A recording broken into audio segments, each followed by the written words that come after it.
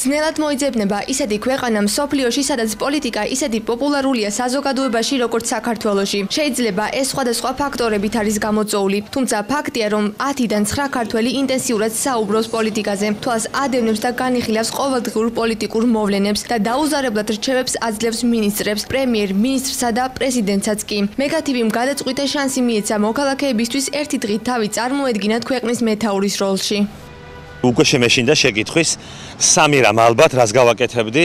გავაკეთებდი ისე რომ ვიქნები ყველას მეთაური და არა რომელიმე კონკრეტული რაღაც სამიზნე ჯგუფის, მათ შორის იმათი მეთაური, თუსაც არ უყვარვარ და ვინც არ ამირჩია. მეორე რას გავაკეთებდი და აბსოლუტურად გავატარებდი ქვეყნის ეროვნულ ინტერესებს და რაც ჩემ ქვეყანას სჭირდება და მესამე რაც თავარია, ყველაზე დიდ პატივს ვცემდი მოხუცებს და ყველაზე დიდ პატივს ვცემდი ბავშვებს. ალბათ არასდროს ვიქნები ქვეყნის მეთაური და ეს სრულიც არ მაქვს, მაგრამ რას გავაკეთებდი? ეს არასდროს არ მიფიქრი ამაზე. ესე დავფიქრდე. ქვეყნიდან წავიდოთ. პირველ რიგში შევცვლიდი ქვეყნის ეკონომიკას, ეკონომიკაში გულისხმობა, რომ რაღაც განმავითარებდი ქარხნების და ინფრასტრუქტურულ პროექტებს. პირველ რიგში. შემდეგ ამ პროექტის მერე შეიძლება რომ დავაბრუნოთ ქვეყნის გარეთ გასული ჩვენი მოსახლეობა. და ამ ყველაფრის მერე შეიძლება ვიფიქროთ ჩვენ დაკარგულ ტერიტორიებზე, რომლებიც არის სხვა ქვეყნის მიერ მითვისებული და დავაბრუნოთ. აი ხალხს ავაშენებდი და გავაბედნიერებდი ყველას. აი როგორ? აუ შეძლების დაგვარად რა. გრანტების საშუალებით და არის ბევრი საშუალებები, რომელსაც ხერხდება სადღაცაა.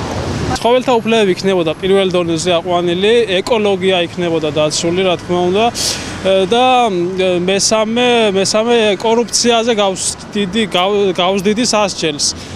სამუდამო პატიმრობა მიესწრებოდა მას, ვერო შემზე იყოს დამოკიდებული ინიციატივას გავაკეთებდა კანონპროექტში, ვინც იქნებოდა კორუმპირებული. ხალხი მე თავისთავად კორუმპირებული ადამიანები თუ არ გვეყოლება, თუ იქნება ეკოლოგია დაცული და თუ ცხოველებისთვის ეს უკვე ხალხი უკვე ავტომატურად ნიშნავს, რომ კარგ მდგომარეობა. ისედაც არაფერი უჭირს ხალხს, ახლა ეს ვერ ლეგითრად კარგად არიან. განათლებას მივხედავდი პირველ რიგში, განათლების სისტემას, პროეფექტური რო იყოს. კიდე გავაუქმებდი სწრაფ სესხებს და გზებს გავაკეთებდი კიდე რაც თავარი. შენი აზრით ამბირად მარტივია იყო.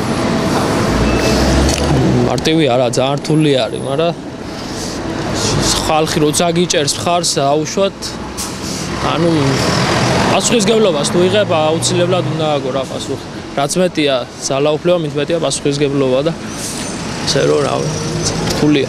პირველ რიგში ვიხედავდი ჩემს ქალაქს. და შემდეგ გაჭირვებას დავეხმარებოდი რა. მერც რავით შევხედავდი და იმის მიხედვით დავწყვეტდი. სამი რამ დამისახელეთ, რასაც გააკეთებდი. მატერიალური თუ გჭირდა ამოყვანა პირველი, დასაქმება და თავდაცვა. და ამ ყველაფერს როგორ მოახერხებდით? ხალხის დახმარებით. ჩვენი მეგობარი ქვეყნების დახმარებით. მილიონ დოლარს ვაჩუქებდი ყველას მოსახლეობას. როგორც გაირკვა, თითოეულ მოქალაქეს ქვეყნის განვითარების საკუთარი ხედვა აქვს და თუ დემოკრატიის პრინციპებს გავითვალისწინებთ, მაშინ აბსოლუტურად გასაგებია, თუ რატომ ჭირს ჩვენს ქვეყანაში ოქროს შუალედისა და კონსენსუსის მიღწევა.